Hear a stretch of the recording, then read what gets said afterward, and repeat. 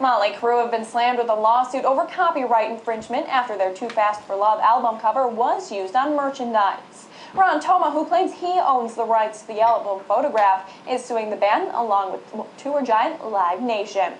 And it hasn't been a good week for Motley Crue, as it was also just announced that the Rockers' lead singer Vince Neil is heading to jail. The singer accepted a plea deal with prosecutors yesterday in Las Vegas that will put him behind bars for 2 weeks.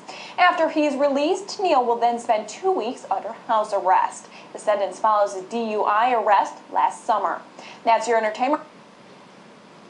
Don't forget your Motley Crue t-shirt. That all proceeds go to get their lead singer out of jail.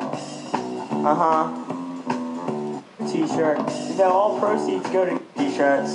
Don't forget your Motley Crue t-shirt. That all proceeds go to get their lead singer out of jail. T-shirts. Don't forget your Motley Crue t-shirt.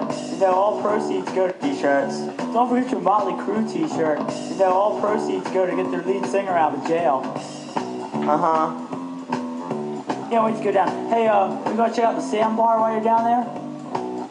What's the Sandbar? That's a place that lets 16-year-old kids drink.